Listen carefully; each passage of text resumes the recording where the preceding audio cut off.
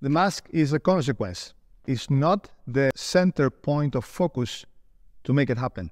I'm going to give you a practical example. Franco Corelli, his voice was always projected into the mask, but he was against of the idea of looking into the sound of the mask. I will explain you why. Because his voice was into the mask, but was reflected into the mask as a consequence of correct training and study and positions, impostation of the voice. Same thing with Lauri Volpi. Lauri Volpi was teaching to Corelli after Corelli was studying with Melocchi. He learned then the Garcia school and also the Cotogni secrets. Then he learned with Giacomo and Lauri Volpi, both. So Corelli was based in 3 schools, Garcia, Melocchi, and a little bit of Cotogni, being with Lauri Volpi.